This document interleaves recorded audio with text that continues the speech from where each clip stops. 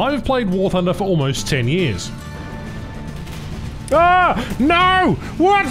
With over 800 videos, exactly a month from today, I become a 10-year veteran. What the hell is that? So join me as we explore some of my favourite vehicles WarThunder has to offer. Oh!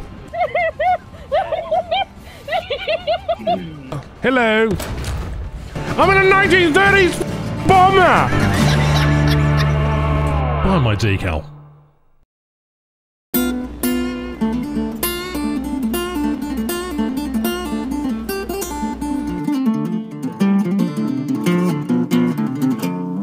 G'day, I'm Ash. Welcome back to Ash's Oddities, or whatever the hell we're going to call this series. I'm not entirely sure. This is the 7th episode. Essentially, I'm celebrating becoming a 10-year veteran. I thought I'd showcase, you know, some vehicles as I get to next month. Anyway, MBR-2 M34, a Soviet float plane, and I must say that I'm a big fan of float planes in general. There are a couple of them in the game files. There's a BRD6 or something along the lines, and we've got all those float fighters that accompany naval. So no, we're not playing naval today, but we are taking a look at this rank 1 Buttering 1.0 very interesting engine pusher aircraft. It's incredibly slow, but made incredibly fragilely. It is made out of mostly wood, and the engine is in a pretty obvious spot. It does come equipped with two 7.62mm gunners, with varying ammunition, one in an open air turret and one in a dorsal turret. And there is ability to mount a selection of bombs, as you can see on screen. But I don't usually take those, as I try to make this a, well, sort of an interceptor slash bomber interceptor. Despite its top speed not being the greatest, stick it with universal. Love it if it have forward firing guns. Anyway, we're going to treat it like a typical bomber first and foremost. What you do traditionally in these sort of period in this sort of game, I tend to just go drop a bombs, a couple of things. If not, drop the bombs right away, and then go straight after the dive attackers slash other vehicles. Because why the hell wouldn't you? Gunner reloading, and by the time you've dropped altitude, I have no idea what that P-26 is doing. Look at it roll down the street there. Down the railway tracks. You've basically got a couple of options. Because this thing is incredibly slow and it rips pretty easily, you don't really have a lot of options in terms of intercepting. So you've really got to entice the enemy towards you and really use the gunners to your best ability possible. For some reason I killed the P-26, but there is another one directly in front of me here, and we're going to be chasing it to the ends of the earth. Provided that he doesn't mess up his bomb drop, which he just did. Apparently had bombs on the bottom of his aircraft. Now the gunners are set to 600 meters. I find that to be an optimal sort of metric for using this kind of thing. Stuff like the BV-138 is another example of an aircraft that is incredibly good when you have gunners in the right position. I'm sort of just going to test how long it takes both gunners to really shoot this guy down without interfering. And daka daka daka daka daka. Again, it's best if you manually control the guns, because you sometimes will get better hits. But oftentimes, especially with an ace crew, you will get an opportunity like, for example, critically hit this P-26. I basically ripped off his elevator. The Fury's coming in, but he's not going to get a hit on him because he's mine. So, there you go. Alright, let's showcase you a couple more clips, and you'll see what I mean. Bombing again. Splash. Of course, they don't call splash when the target is destroyed, but chasing after the bombers. I'm going to try and get a critical hit on this B-18A here. And both engines are out. He's basically cooking, and now just watch the fireworks display as he comes basically falling almost on top of this vehicle. What I love about those guns is they're incredibly effective with the universal, but they're not great when it comes to engaging fighters. Anyhow, speaking of engaging fighters, here we are. I do want to try and get manual guns on, but for some reason, notice how I get a critical hit even though the guns aren't necessarily facing the enemy aircraft. No idea what's that about. Sometimes you get lucky. For example, look, I'm manually controlling the guns here, and I'm aiming at a certain distance, and sometimes you just rip wings apart. It's amazing what you can do with this thing. And here comes some of the typical fighters that you would face. The 2.0s and 2.3s, you get P400s, P40s. These things, HU-111s, and if they're HU-111s, HU-112s, oh, sorry, I'm just angered every single aviation fan. Those things are not as pesky as you want them to believe. Just a little better placing. Had he had shot me in my engine, then I would have been dead. So again, if you're versing this thing, try and shoot it in the engine. Go over some other base statistics here just shortly, but that's another kill to my name. Anyway, moving on to the next match. This is where things get interesting. I just am trying to decide what aircraft to really chase, and there is this B-18 again. Look at my speed, 212 kilometers an hour, and I haven't even really dropped speed at all. Okay, I'm going to aim to try and set him on fire. There he is, there's the fire, he's not going to put that out. Minimal damage, except all damage has been taken to the engine. And this is when my engine dies after taking a little bit of more hit from another fighter, which I didn't manage to kill. I want to point out though, that landing this thing is incredibly easy, especially if there's a water source nearby. And if you're landing on airfields, well, it's pretty easy, or carriers or whatever, it doesn't matter. But, you know, this thing, because it's a float plane, is so fantastic, it can do this. But what surprised me is when I stopped moving the vehicle. Watch what happens next. So I'm just looking at the map, just seeing how far I am from the airfield, and then it gives me the 15-second timer of doom. I don't know. Apparently you can't land an aircraft successfully. Now, this is where things get really spicy. I have my arch nemesis directly in front of me. That is a BV-138. Those things are incredibly well armed. I'm going to be doing a video on that one soon, but I really need to get his attention. Try and knock him out before bad things happen, because those 20mm guns, they're really effective. Now he should have jumped on his gunners and instantly critical hit me. I wasn't really prepared for this. I managed to get the upper hand here, and I've been spraying the living shit out of him while my gunners are jammed and reloading. Try and manually move the aircraft while it just doesn't really want to hold the heading because it wants to auto level all the time. The gunner's also struggling against it. He has the clear upper hand here. Again, manually control the gunners, aim for his pilot.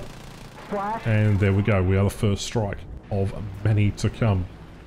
Dyna 17 isn't much of a threat, but that PBY is incredibly dangerous. I don't tend to entangle with PBYs, they tend to end up by murdering themselves by ripping their wings as they fall down. It's interesting to note though, there's a lot of different fighters down there, and because this thing has a max speed of about 275 kilometers an hour, you're you're basically sort of limited to this airframe's durability. Obviously, that being said though, this is a premium vehicle. It was introduced in update 1.57 as the Battle March as a reward vehicle for the 2016 Chronicles of World War II. An absolutely horrible event, which I hope does not return anytime soon. Actually, you had to play in a series of battles in order to get this particular machine, and that was way back in 7th of May. Essentially, you had to play an event, and you had daily tasks in order to really compete and play in that particular event. Rewards were the A34 Comet Iron Duke, the KV-2 1940 with the machine gun on the front, the MBR-2, and of course Richard Bong's P-38J with a picture on the front, which we'll probably end up by covering at some point. Now, as we're diving towards this D500, keep in mind our speed. I'm trying not to rip the wings here. Essentially what you get is combat flaps, takeoff flaps and landing, but no air brakes and resting. If this thing had air brakes, it'd be bloody fantastic. Gunner's going ham. I really need to get on and manually control that. But yeah, the fire rates is about 1,800 rounds a minute, and there we go, he's absolutely demolished. That poor Frenchman's returned to hangar. You know, surprisingly maneuverable, this machine, especially with the combat flaps, although I don't tend to use them too often unless I'm fighting a direct fighter that is engaging me. An ability to land on rivers, lakes, oceans and so on, because it is a float plane. And it has a winter camo, as shown here. I didn't show you the regular summer camouflage because I just think it looks boring, but it has a sturdy construction and it's quite forgiving when you're landing.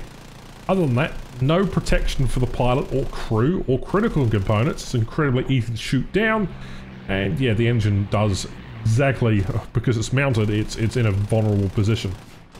SD371 isn't taking no for an answer, so I'm trying to chase him down and let the gunners do the work. I have no idea what that Gladiator is doing down below me, but I'm about to pull what I consider an epic gamer move here. We're going to pull directly up, lose all of our altitude. I'm going to quickly snap to the gunner here after we've got that other kill, and then hard rudder as we pull up, nearly hitting the houses there and absolutely nailing the shit out of that J8A. what else is there? That's the third kill. Now, P26B and a D371 left. That should be easy. Should be able to get the ace right here and now. But no, there are other plans for this match. And again, you can see the top speed not being particularly interesting. Oh, and the other thing I mentioned, this thing's incredibly vulnerable from beneath attacks. I tend to use the boat hole as a bit of a sponge, particularly when you're engaging enemy fighters. I find that that tends to be a bit of a bullet sponge rather than your critical components. There's nothing worse than having your engine completely like destroyed. Obviously it's a multi-purpose boat, so this thing being a flying boat, entered the Soviet Navy in 1935. Built 1,365 of these in 6 versions. Foreign countries, Finland, North Korea, and Soviet Union. In Russia they called it the Flying Cow, or barn. And after the Second World War the plane was used to watch over fishing areas. Anyway, we got a critical hit on that D3. Got a kill assist. Thankfully the teammate killed it, or else I would have been angry. But not too bad. And we'll just pull up above the trees. Just watching the engine power here. This would probably be a death sentence for most machines like this. But again, I've got light damage. And it really doesn't matter because this is the last guy. After about 2 minutes of climbing, we're only at about 1,800 meters. That PBY is getting attacked by a Japanese A5M, which hasn't yet killed the PBY for some reason. I was wondering why, but I hadn't figured out until I looked at the replay. He'd actually run out of ammunition. So there's that. Got a Hampton also coming in on the sort of event to try and capitalise on this PBY. And really it's about setting yourself up for engagement. I want to go direct broadside cross his T, use all my guns to literally devastate him. Playing it like a flying battleship essentially. If you've seen me play the TB3, you'll know I will do exactly that with this thing. I used to call this the light cruiser escort for a TB3, but nevertheless, you get a lucky pilot snipe there. I think it's a pilot snipe.